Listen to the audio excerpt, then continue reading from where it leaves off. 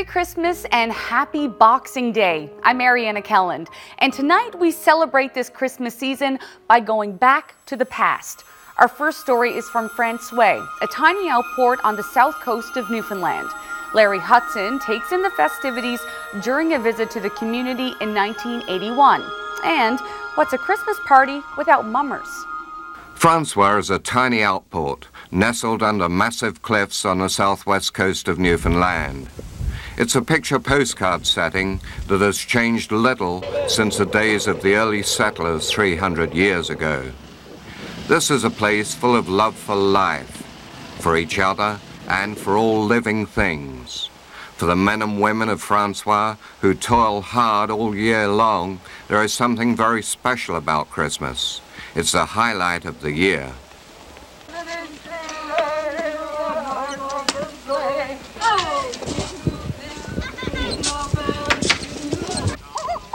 For 12 days, the people here celebrate, and it's some celebration. The mummers kick it off, laughing, singing and joking. They make their rounds house to house around the harbour. Oh, what fun it is to sing a silly sleigh tonight. There's a card party going on at Gladys Marsden's, a game of 120, men against the women. The Christmas cheer is flowing.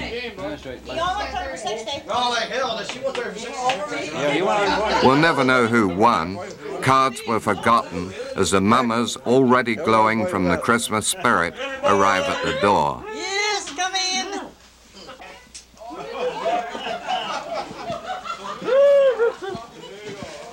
That's the stairs. Are you staying? Yeah. Making their own fun is a way of life here. How's everybody? Where you from?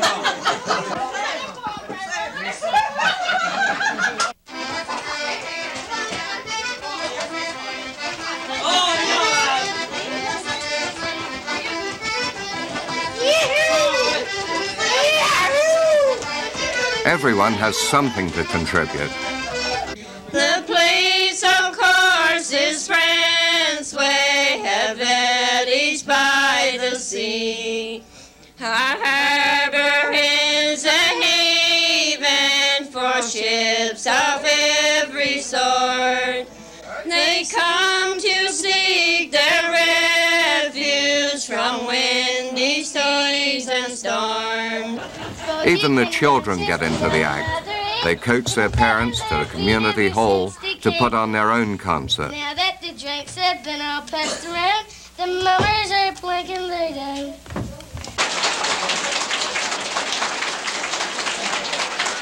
We're going to have a great drunken time, and if you will join us, I'm sure you will see that our moonshine is better than molasses tea.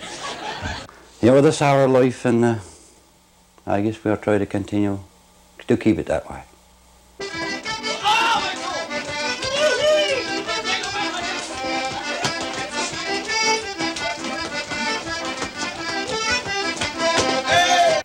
You know, we know the difference. We know what it's like living in a big place. Not because we're in a small place that we don't know what it's like out in the world. Oh no. I mean, as far as I'm concerned, people in France was what you call real knockabouts. I mean, they've been around now, you know. When they're gone, it's like they live for a time to come back, like, you know.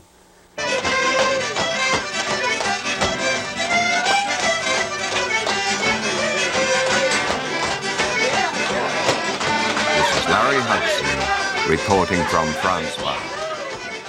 Sticking with the south coast of the island, we take a trip to Ramia. In 1987, our reporter Marie Thompson went to the island where there's a very unique tradition of tree cutting. You have to take a boat to get to Ramia, a rocky, windswept but thriving community 15 kilometers off Newfoundland's rugged south coast. Getting ready for Christmas is much like anywhere else. On the weekend, the children's choir practices Christmas carols. Silent night, holy night. In the evenings, folks get together for a few good times and jigs with local musicians. And as the time gets closer to Christmas, families start thinking about something else that's familiar to all of us, picking out a Christmas tree. But that's a bit trickier here than it is in other parts of Canada, because there are no trees. So setting out to find a tree becomes a bit of an expedition. Aubrey Keeping gets his on a nearby island, 10 minutes away, but the pickings are pretty slim there. This is his third trip back from the island. His family didn't like the first 2 trees. He's better than what I got anyway up to now. But fishermen who own bigger boats are able to travel farther in search of the perfect tree. Not far from Ramea, on the mainland of Newfoundland, is one of the south coast's most spectacular sights, White Bear Bay. Roy Giles takes some of his kids along with him. Up ahead is his friend Rob Pink in the Norma Lee with some of his family. And as they sail in the shadow of the 50-meter-high walls of the fjord, it's obvious there'll be no trouble finding trees here. Once in the woods, young Stacy attacks his tree. His dad, Rob Pink, isn't sure he likes it. Not enough limbs on top. But they decide to keep it anyway and haul it back to the beach.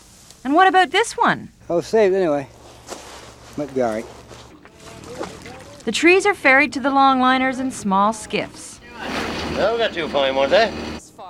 Clyde Pink says people actually start thinking about Christmas early on in the year.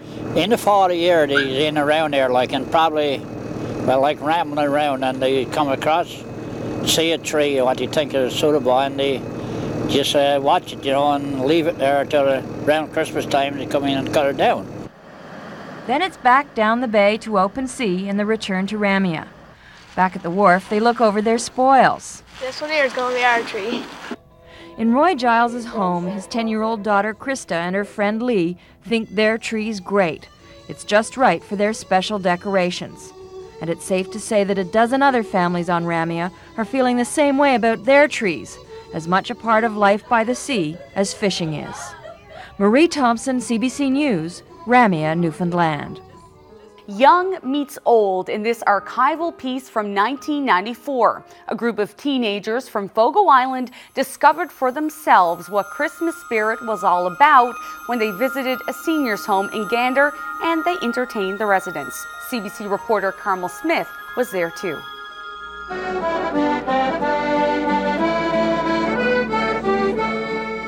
The music was on key. The singing was not. But that didn't bother these students from Fogo Island. And it sure didn't bother their audience.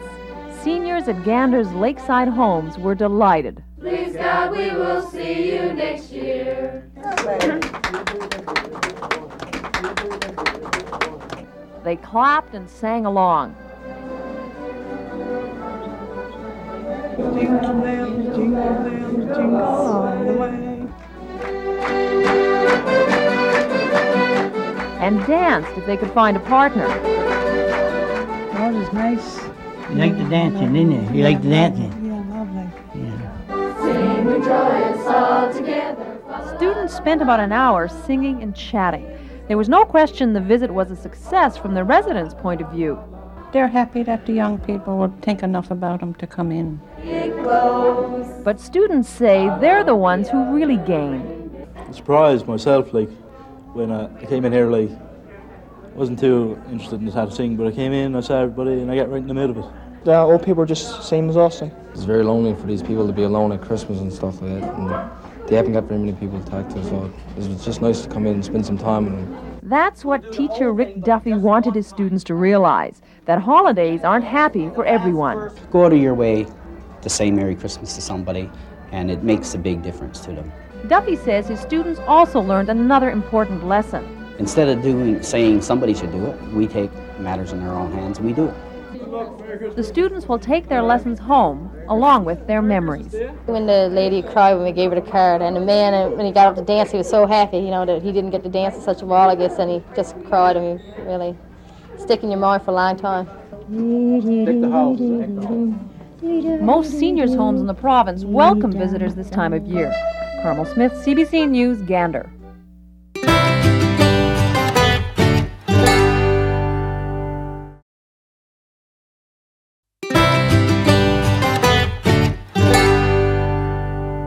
Welcome back to A Christmas Past. Well, right about now, people are hearing the knock on their door that signals the mummers are here. It's a decades-old tradition and one that lives on today. Our Chris O'Neill Yates has that story from 2011. A festive sight on a midwinter's night. A group of masked merrymakers out for some holiday hijinks.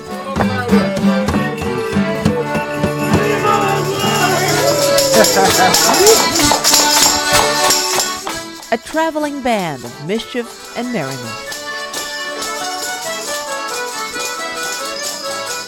Sherry McCann remembers the excitement of mummering as a child in Outport, Newfoundland. 12 nights of the year. We couldn't wait to get out our mummering stuff. And she still enjoys it just as much today. Really, it's just the sense of fun. And Newfoundlanders are famous for that already.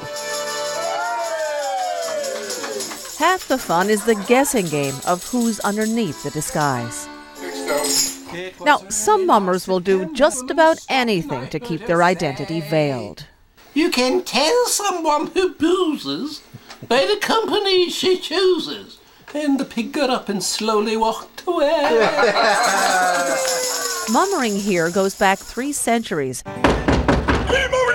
It's undergone other revivals. In the mid-1980s, the catchy tune The Mummers Song resuscitated the seasonal shenanigans. Granny, 'tis mummers, there's 20 or more. There's a string that's attached here. Ryan Davis has been active in the latest revival. And I think there's something exciting about visiting your friends and being a fool or playing the gatch or being some character that you're not normally. With each revival, this guy becomes even more popular. An annual Mummers Parade now brings hundreds of people out into the streets of St. John's. Even though Newfoundland is still a pretty safe place, no one's going to open their doors to people in masks. So these days, mummers just call ahead. When mummering was being revived, in fact, that's how it was revived. People would be having a big party, and they'd be saying, oh, it'd be so nice to have some mummers drop in.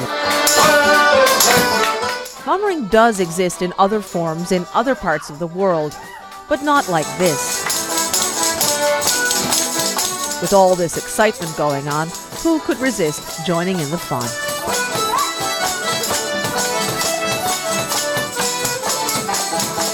It's our own unique style. It's a part of who we are, and absolutely amazes people when they come here and discover the kind of antics we get up to during the Christmas season. It's a tradition that's been around for hundreds of years, and by the looks and sounds of this, it could be around for hundreds more. Chris O'Neill Yates, CBC News, Kitty Bitty Village. CBC's Land and Sea program called A Fortune Bay Christmas is a popular show for many this time of year. It features music, songs, and mummers, and of course, Granny. In 1996, Deborah Collins headed out to English Harbour West to meet the real mummer's granny, 91-year-old Janet Baker. Don't seem like Christmas if the mummers are not here. Granny would say as she'd knit in her chair. Things have gone modern, and I suppose that's the cause. Christmas is not like it was.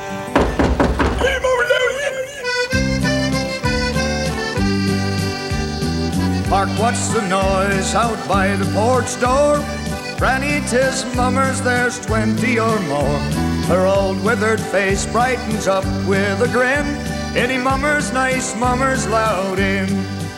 It's become as much a Christmas tradition as mummering itself.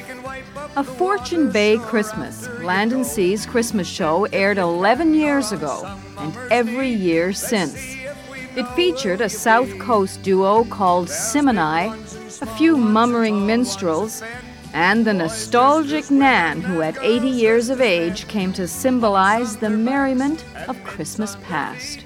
My blessed, we'll die with the heat. There's only one there that I think that I know. It's a familiar face, the face that launched 1,000 memories and etched with many more. At 91, Janet Baker is still going strong and hasn't lost her knack with a knitting needle. The first thing that I'd like to ask you is, I'm sure what everybody in Newfoundland and Labrador wants to ask you, and that is, how are you? Very good. Janet Baker is a woman of few words. For 80 years, she lived a quiet, matter-of-fact life as a wife, mother, and grandmother. But 11 years ago, a television crew descended on English Harbour West looking to immortalize the old ways. And the rest, as they say, is history. If somebody had said to you 20 years ago, you're going to be a TV star and everybody in Newfoundland and Labrador is going to know who you are, what would you have said to them? Thought I was going to be crazy, probably. Be careful the lamp and hold on to the stove. Don't swing Granny hard, cause you know that she's old. No need for to care how you buckles the floor, cause mummers have danced here before. But there she was, stepping her down with the best of them, knitting flung to one side, hanging with all her might to the past. Tell me about the first night it came on TV. Did you sit and watch it? Oh, yes. How did that feel? Not too bad. Grandchildren, when they see me on TV, they kiss the TV. Baker herself embraced the chance to relive her own childhood on a coast famous for its mummering. Come in and sit around. Probably some having a drink or something. You better cake or something. Yeah. You had to feed them before they went. Yeah. Then they would dance around. Bud Davidge remembers too. Simonized singer-songwriter lives right across the road from Janet Baker and delivers her mail every day. Good day, ma'am. Good day. Good day. Got your bit of mail for you. Not very much today, though. No good mail today. No good mail. No, just catalog, Christmas catalog. 11 years ago, when the CBC crew proposed reenacting his new song about mummering, Davidge didn't have to look far for his granny. She's a special person, there's no question about that, and a genuine, real person. We go to see her pretty often and do little things for her and that sort of thing. And the fact that when she did the part, she wasn't acting at all. She was just doing it in a natural way, and that's exactly how it came out. We were really fortunate with that total show with the Fortune Bay Christmas because all of the characters, so-called, were real people and they acted real people, you know. Real people with more to do than live in the past. These days, Granny is still in the business of preserving her roots. But these roots have more to do with jam than jannying. You want to help? You want to help me and pick out some meat? You want to help pick out some? And as she quietly tends her rhubarb with the help of her granddaughter and great-great-granddaughter, on this day, her son Tom and his grandson are heading back to Ontario after a summer vacation. Playing a granny is easy compared to the real thing. And this is the hard part.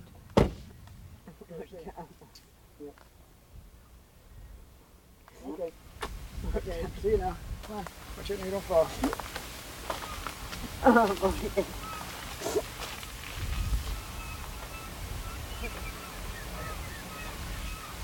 I wish you...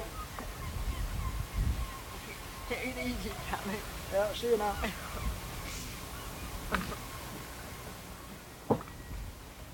Saying so long, worrying about their safety on the road, storing up memories for the long winter ahead, setting another row of stitches for another pair of socks, which, when you think about it, is how the whole thing got started in the first place. Good night and good Christmas, mummers me dears. Please God we will see you next year.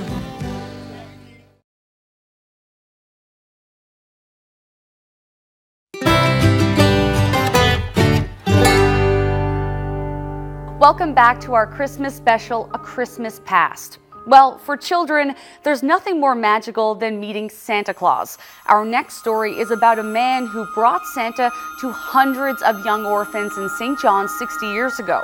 He was an American serviceman who made a huge difference in their lives. And now, 2 of those orphans are going to meet him again. Here and Now's Robin Miller followed them to Bowling Green, Virginia in 2012. Welcome to Bowling Green, Virginia, a small town just outside Richmond. It's mid-November, but signs of the season are slowly starting to pop up on the streets. At this house, however, the spirit of Christmas never really goes away. Earl and Emily Chilton have been married 66 years. They do everything together, but it's what they did 6 decades ago in Newfoundland that brings us here now. In 1953 and 1954, the Chiltons came up with a plan that would give more than 600 orphans in St. John's a Christmas gift. It was something unbelievable. It really was. I mean, it had to touch your heart. Seeing the surprise and the happiness and everything on those little faces, it was just great. At the time, 26-year-old Earl Chilton was stationed at Fort Pepperell. It was the beginning of his long career in the Air Force. A young, handsome, ambitious man starting a family and making a life for himself in St. John's. In 1953, the Chiltons lost their son, a baby boy who never made it home from the hospital. That's when they began visiting children in the orphanages. We got attached to a lot of the children there. And when Christmas came, they were all so poor that we wanted to do something.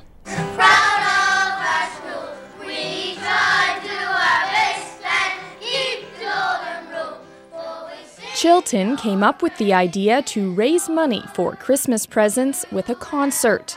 A group of orphans came to the base and performed, not knowing that Chilton was handing around a collection. And we raised, I believe it was $5,400, which was a lot of money back in '53. My General Myers, called me and said, "I hear you've raised some money." And I said, "Yes, sir."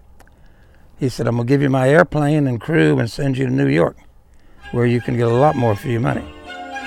So off Chilton went, 10 days before Christmas, to buy 650 gifts in the Big Apple. But without the magic of Santa's sleigh, he had to call for reinforcement. They began sending stuff to me.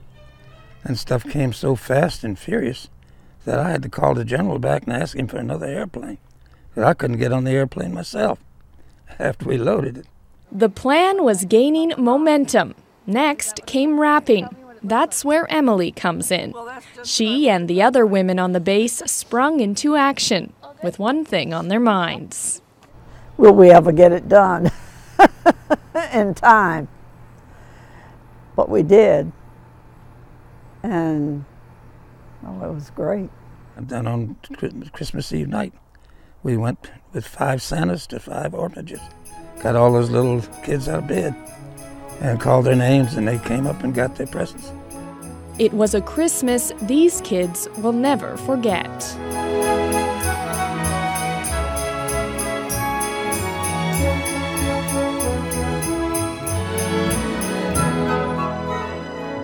Mount Cashel was one of those orphanages. From the outside, it looked like a well-run Catholic organization for boys. But on the inside, stories of corruption and abuse, both physical and sexual. At the time, Chilton didn't know how much Christmas gifts would mean to those kids like Jimmy Joe Eason and Doug Fowler. Mount Cashel wasn't a good place, you know, as came out later, all the abuse and stuff, but those couple of Christmases were the best. They're the best I ever had, actually, I think probably to this day, because we had nothing, it came from nowhere. I'm not religious anymore, but I would just say if there was a miracle in my life with those 2 Christmases that Earl had.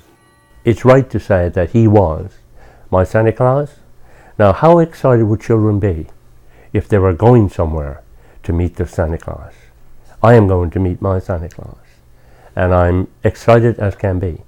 It is Fowler's first time meeting the Chiltons, the family who he says gave him hope once again. When he was asked what he wanted for Christmas that year, Fowler says he didn't think he would actually get it.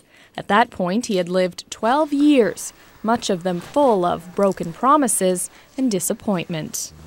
Then, Christmas Eve, lo and behold, in come the trucks and the lights, and the Air Force personnel in their uniforms, and Santa Claus. And we gathered again up in the recreational, and Santa Claus came in, and the clapping and the shouting and everything. And then a hush. The list was read. James Eason, come up. Ho, ho, ho, come up, Jimmy Eason, come up. Jim looked at me and I looked at Jim. And Jim very tentatively went up, got his package, came down, holding it tight, got into his chair. And a little while passed, Doug Fowler, Doug Fowler, Merry Christmas, Jim, quack, quack, quack, quack. I can see it. I went on up, I got a package, and I was thrilled. In Bowling Green, Virginia, it isn't hard to find the Chiltons. This barn towers over their quaint property, a gathering place for family and the community. The doors here are always open, Earl Chilton's history built right in. Today, they are preparing for company. Today, they will see 2 of the orphans they gave gifts to almost 60 years ago. I just get a great feeling every time I see any of them. I really do. And just wouldn't take anything for this visit. For the Chiltons, the response was overwhelming. Just to bring happiness to somebody else, it's always good. Oh, that was really something. And we just kept getting stuff for a year. So it really played a great part in our lives. The bond the Chiltons have with some of the orphans is still strong. Last summer, Earl Chilton's daughters visited St. John's. Now they are here at the Richmond Airport to greet 2 former Mount Cashel boys, 2 big fans of their father. It's Doug Fowler's first time meeting Earl and Emily Chilton, something he has wanted to do for a long time. In the hour-long car ride from Richmond to Bowling Green, the mood started out light. As you know, I smell like a hamburger, so I'm just praying he won't bite me. But as we rolled into Bowling Green, things grew a bit quieter, the anticipation growing. I'm very, very excited. It's kind of a Christmas feeling, you know, just to see Mr. Chilton. And then it was time. I'll give you a hug too, pal. So good to see you. Oh, it's good to see you. I heard so much about you. Yeah. They all tell me that you keep the party going. Well, you haven't changed a bit. Look, I know you on the street. Yeah. It's like you're coming. But I want you guys to know it. The circle is now closed. You know, we made. Both Fowler and Eason say the visit could have not been more perfect. Dear Heavenly Father, we just thank you so much for this beautiful day and this beautiful reunion that we're having. And we just thank you for this whole story and how you work in such mysterious ways and wonderful ways. And in the barn that represents everything Earl Chilton is, strong, sturdy, full of history, full of love, his children came together. I made it. And I met the man. He's the man. Robin Miller, CBC News, Bowling Green, Virginia.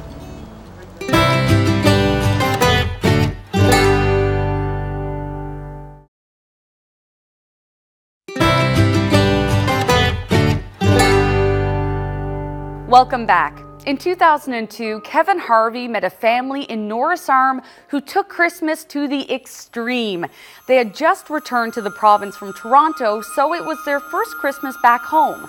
And let's just say they really went all out. It's Christmas night in the city. On the outside, it's nothing extraordinary, except maybe that they leave the lights on, even in the daytime. In the front we have our reindeer and our Santa Claus. But once you take a step inside, take a look at this. Every inch of space is some kind of Christmas decoration. So much so that the living room couch is in the kitchen. Frenetic. We're just like Christmas nuts. I mean, that sums it up. I mean, we think of Christmas all year round. But most of those Christmases were celebrated in Toronto, far from family. And this year, being home with family, it makes it even better because my mom, my dad, my sister, I've never been with them at Christmas at my house. So they finally, for 20 years, I've had a Christmas tree, and my family's never seen it. In Newfoundland is, I think, is where Christmas should be. You get all the snow and the, you know, it's more realistic. In Ontario, you're surrounded with apartment buildings and whatever, so it doesn't feel like Christmas unless you make it in your own, and that's what we're doing. But it was more than snow that brought them back home. They decided to return last year, shortly after a drive-by shooting while the kids were playing outside in the park. Michelle felt it was no longer safe to raise a family there. The twins also like the freedom of living here, especially at Christmas. About getting gifts and spending time with my family. I feel happy, it's great because I got lots of family around me. And Michelle Higgins says her home is open for anyone to visit. They've already had more visitors in the past couple of weeks visit their Christmas house in Norris Arm than they had visit them in 20 years in Toronto. Everything looks perfect for their first Christmas home, except for one thing. and I wish my brother can be down. My brother. Higgins' older son Jordan can't make it home for Christmas. He's working in Toronto. Higgins and family say that will be the biggest item on their wish list for next year. Kevin Harvey, CBC News, Norris Arm. Ed Roach is one of Newfoundland's best-known artists. Most of his work brings the old ways of Newfoundland outports to life. In 2004, his artwork focused on the traditions of Christmas in Bain Harbour on the Burin Peninsula. Cameraman Keith Whalen followed Roach to that community. I paint Newfoundland because Newfoundland is what I know. I think growing up in Newfoundland, you have an innate love of the place. In the same way that so many people who come here fall in love with the place. And I think because of the nature of our history and the fact that this was a desperately poor province, the paintings that normally would have been done in other areas and recording the history of our province and the way life was never got done. I'd like to go back and explore the roots of all that. You know, how, with the backgrounds we come from, do we get to be who we are? And there are still people here today that have lived for 80, 90, 100 years. And these people have the history to tell, but we don't have the visuals to go with it to see what really happened.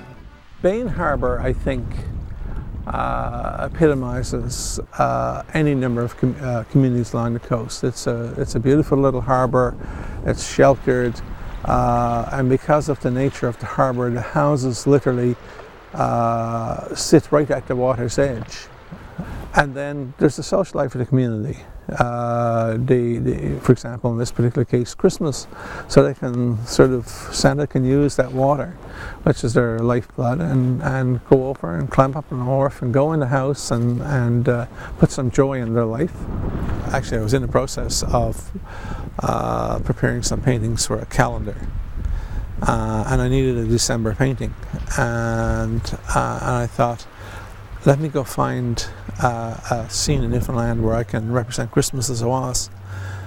And I had been down here to Bain Harbour before, and I thought, what a perfect setting to set up a scene where Santa Claus is arriving by boat at one of the houses in the community, as they would have way back when. Before Christmas, any other time you weren't going around playing music. You could probably play at your own house or yourself or something like that. But then when you go out at Christmas time or any other special occasions or something, birthdays or something like that, then you take your accordion, your guitar or your mouth organ or whatever you had, and you just danced her up and had 2 songs and have a great time. Well, when I was a kid growing up back home, you expected Santa Claus. But with regards to what you would expect as a toy or something to play with, it was very limited, you know. Because, I mean, you may get a small plastic toy, you may get an apple or an orange in a stocking or something like that, you know, on Christmas morning, and that would be the extent of it. My mother, when I was growing up, Mum used to make a doll and cut up stuff and put in the head, tie with a string around for the head and for the neck, and then that's what I get in my stocking. I thought just as much about that dog as what they think about today, with the boys. Now what I want to do here, you will go and get aboard the boat. Yeah. And then I'll get some shots of you getting on the boat and then getting off again. I have to think what an incredible joy I brought to the parents in such hard times to be able to give something to their kids that made them happy. I would like people to look at the painting and to think that what a wonderful event Christmas is for uniting families and bringing them together. Okay, go on toward the house. Well, Leo, boy, thanks a lot for all your help. Oh, it's been a pleasure. I think I got everything I need to do that painting. Oh, well, that's great. And when the card is done now, I'm going to send you out one and see what you think of it. Oh, that's good. I'll be looking forward to it. Somewhere in all of us, there's a need for Santa Claus to come with something special for Christmas. Oh, got Sheriff for me in here. Oh, yeah, sure did a good job. Good boy. Yeah, says Leo, I hope this captures the Christmas you remember and reminds you of the good times. Hey, yeah, you sure did a good job, hey boy. Yes, really nice.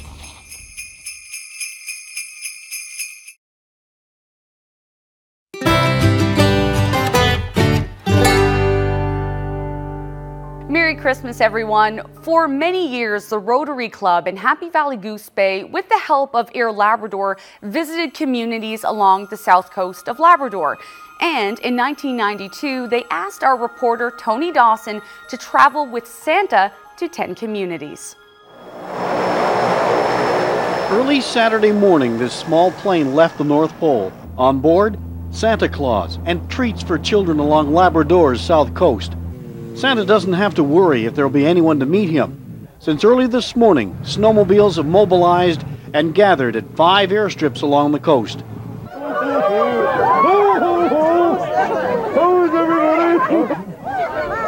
First stop, Charlottetown. More than 200 children and parents are out on this chilly morning. Everybody been good boys and girls? No! No! There we go.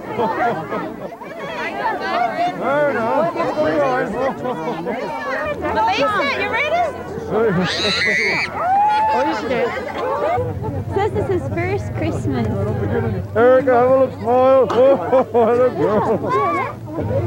Well, it was lots of excitement, lots of commotion. Everybody's booting around, crawling around when the plane is going to be in. So it's an exciting time, eh? What did Santa give you? Bag of chips, bars, candy, and apples. Yeah, helmet on too. Oh, everybody is overly excited, my dear. You could tell by the crowd. It's always nice to have Santa come to town just before Christmas Eve, isn't it? Before we know it, Santa has moved a little south. Oh, it's so nice to be in Port Old Simpson. The Rotary Club in Happy Valley Goose Bay has helped Santa do this for a long time. Well, the fact that we've been able to do it every year for the last 10 years. We started in Nain and Davis Inlet 10 years ago, and we've done the north and south coast of Labrador twice, every community twice in the past 10 years. Did you see Santa? What did he say to you? What did he say? Ho, ho, ho. He's kind jolly. We all expected to see reindeers as well, but I guess they were left back at the North Pole. Lavier took over. Merry Christmas to you. Bless your heart.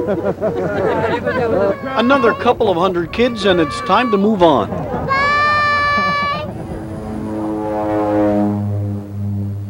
My goodness gracious, Merry Christmas. The Rotary Club spends several days gathering and packing the treats for the children. Where Labrador deserves a lot of credit for taking them. It's a very big expense to them, so we really appreciate it. I think the people in the communities appreciate it too. Oh, coming on here, Labrador, because me reindeer is getting a little rest. They're getting ready for Christmas Eve, see? And what are you getting for Christmas? Oh, lots of nice things. Lots of nice things. A piece of Mary Brown. Some Mary Brown. One of the Rotary members is the German Air Force commander. For me as a German, it's a great opportunity to learn more about other interesting parts here in Labrador. Oh, I'm impressed about, especially when I look into the faces of the people. They're also happy and very kind to people, friendly people. It's good to see them and how and what they expect when Santa Claus from Happy Valley is coming. Merry Christmas, everybody! See you again. One airstrip runs into another, and you've got to look quickly, or you may miss a community. It's a little mind-boggling, but Santa knows who everyone is. Gisela, and what's Santa bringing you for Christmas? You don't know? Yes, you know. No. Oh, it's going to be some nice. You're going to be some happy with it. Come on, my darling. Merry Christmas. As everyone heads home and Santa heads back to the North Pole, there seems to be a genuine sense of satisfaction that can be summed up in just 2 words. Merry Christmas. Tony Dawson, CBC News with Santa on Labrador's south coast. Christmas traditions are alive and well in this province, and no truer than in Trinity Bay. Pauline Thornhill went to Islington Heart's Delight in 1987 to follow Leander Peach, singing carols passed down over generations. Leander Peach is 64 years old. He came to Heart's Delight over 40 years ago. It wasn't long before he became known for his songs. Not only can he sing, he can make up a song at the drop of a hat. One of Leander's earliest memories of Heart's Delight is his first Christmas. Some things were different then. Cutting wood was a necessity, not a pastime, and his Christmas cheer consisted of a single bottle of rum. But the main thing he remembers hasn't changed: the Islington Heart's Delight Christmas carols. The carols, preserved and passed down over generations, were sung from house to house on Christmas Eve, and they gave Leander a chance to put his voice to good use. And the first Christmas I was here, they want me to go out singing the carols with them. And I didn't know what the carols was like then. So I went out with the older people, like, you know, back them times then. And I thought it was pretty good of them, like, you know, the way they sung it and that. So I figured on to work somebody learning, like, you know, for when they die away, like, you know. So Leander memorized the carols, 12 verses altogether, all in his head. And tonight, 43 Christmases later, Leander will be leading the carolers. Traditionally, the carolers don't begin their rounds until after midnight. By then, the Christmas Eve church service is over. Many senior citizens, like Fran Tilley, have gone to bed by then, but she has one ear open for the carolers.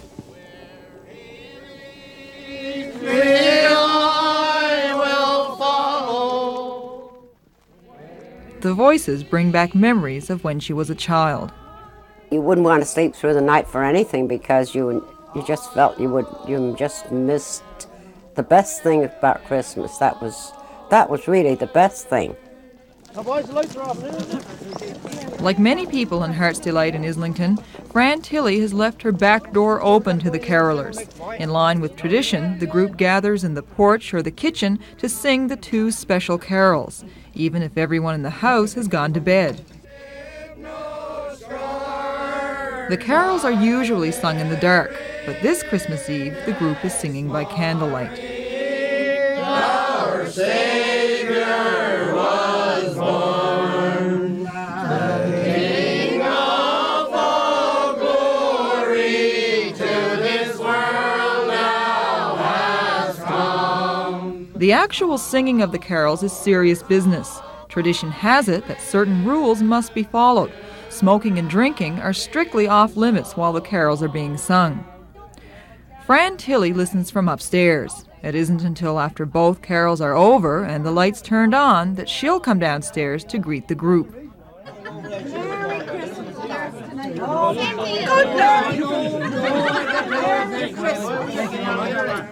Just the life of Christmas here. I mean, people's looking forward to it. I mean, they leave their doors open. No matter what hour in the morning, I mean, you got to come as far as they're concerned. And if you don't come, and they meet your Christmas Day, I mean, you're gonna get a good tongue banger from them, like, you know. Merry Christmas. Very good. With greetings come refreshments, also a vital part of the caroling tradition. Every home the carolers visit tonight will have Christmas cake and rum. You want to hear somebody? Yes, yeah. Now's the time for music of a different sort. With a little urging, Leander Peach is ready to sing a few of his own songs, with a little help from his buddy on the drums. Leander's songs are as much a part of the tradition as the carols themselves. Now it's just a while ago we started darkly here, you know. Some people thought we wouldn't get very far, but now we are the best, we can keep up with the rest in Brian's Country Club on Cleveland Hill. This group will cover a lot of ground before daylight, and the pattern will be the same in every house they visit. It's a Christmas tradition that's become as important to the people of this area as Santa Claus, especially to people like Leander Peach. Oh, I feel right overjoyed when Christmas comes, like, you know, because I love to get out with the boys and that to sing those carols, like, you know, and go around. I certainly do enjoy it, like. For CBC News, I'm Pauline Thornhill.